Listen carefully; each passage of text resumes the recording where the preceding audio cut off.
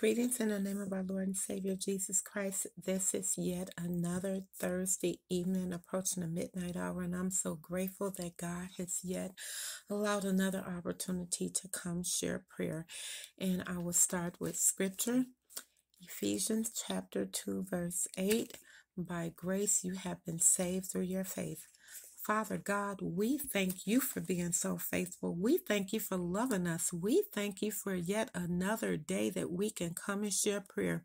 We thank you for your precious Son, Jesus Christ, who died on the cross for all of our sins and rose with all power. We thank you for the Holy Spirit and invite the Holy Spirit in this prayer, Father God. And we ask that you pardon us from our sins, those we committed intentionally or unintentionally in thought and or in deed, even the things that we failed to do that we were stubborn about, Father God. Please forgive us. Your word says when two or more are gathered in your name that you be in the midst. And Father God, I just thank you for the prayer partners who touch and agree with me. Minister Allen of God's House of Prayer and the Morning Prayer Group. Elder Allen, Second Baptist Church of Ann Arbor, their Wednesday 7 a.m. prayer call. My home church, Cadus Baptist Church, their daily 6 p.m. prayer call, as well as the Morning Glory Group, Shape Group, Allen Family, as well as Kingdom of Grace out of Massachusetts. So, Father God, thank you for my prayer partners who touch and agree with me, that we share prayer, we share inspirationals. Thank you for the platform of LinkedIn, YouTube, which also shares prayer, Father God. We thank you. We bless your holy name. We thank you for being so faithful. We pray for the bereaved heart, the broken heart, Father God. We pray for those who need a touch mentally, physically, emotionally, financially, spiritually. We know that there's nothing too hard for you, Father God, and that we can cast all our cares upon you because your word says we can, Father God. We know that your word also said that chains was broken, walls was broken in the midnight hour, Father God. Your word says that we can cry out to you in the midnight hour. Your word says that we can pray to you without ceasing, Father God. And we thank you that we have access to pray to you 24/7, Father God, 365 days a year. And we just thank you for that, Father God. We pray for the military who's away from their family, who's keeping peace.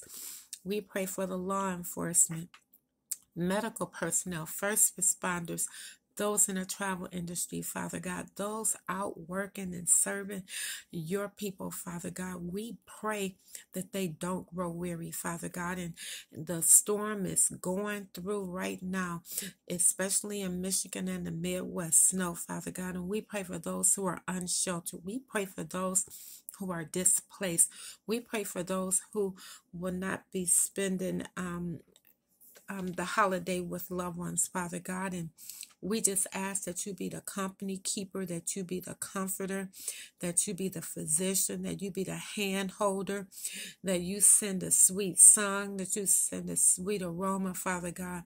We just calling out to you to just do only what you can do, Father God. And on the prayer focus list, Miss Crystal and Legacy Studio did an amazing job at the Motown Nutcracker, and we just bless your holy name for that. And Father God, I thank you for just being so good, so grateful, so faithful to us, Father God. We bless your holy name.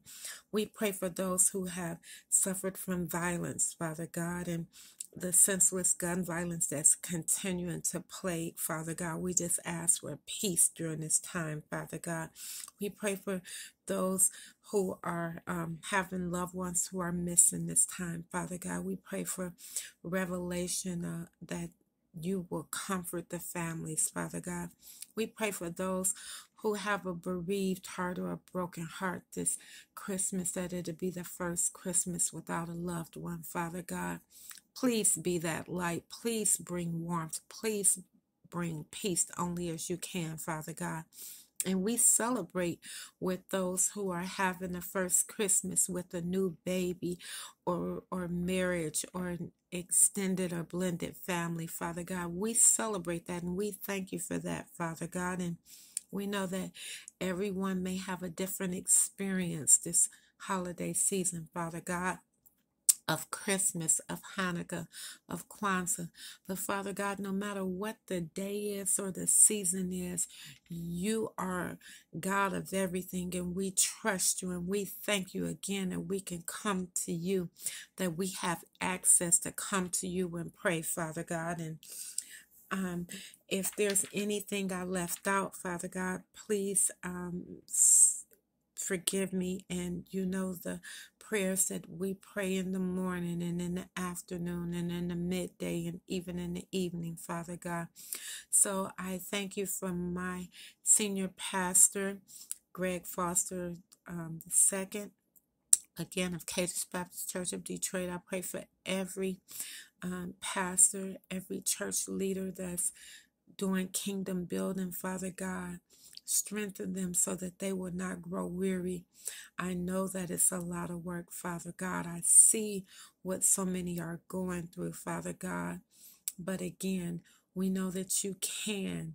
We just ask that you will continue to pour into them, Father God. And during this season, Father God, I want to share a poem, and I pray that it blesses someone. I pray that you will anoint this poem, that for those who hear it, that they will be touched and blessed, Father God. I still hear the songs. I still see the lights. I still feel your love on cold wintry nights. I still share your hopes and all of your cares. I'll even remind you to please say your prayers. I just want to tell you, you still make me proud. You stand head and shoulders above all the crowd. Keep trying each moment to stay in His grace. I came here before you to help set your place. You don't have to be perfect all of the time. He forgives you the slips if you continue the climb. To my family and friends, please be thankful today. I'm still close beside you in a new special way. I love you all dearly. Now don't shed a tear, 'cause I'm spending my Christmas with Jesus this year.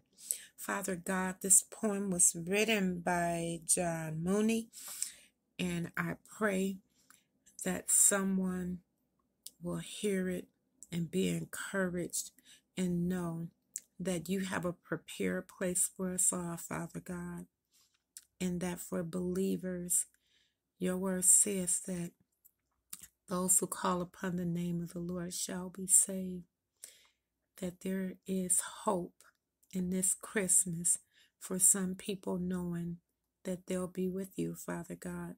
But we thank you for your presence and your love. And if I forgot anything, please forgive me.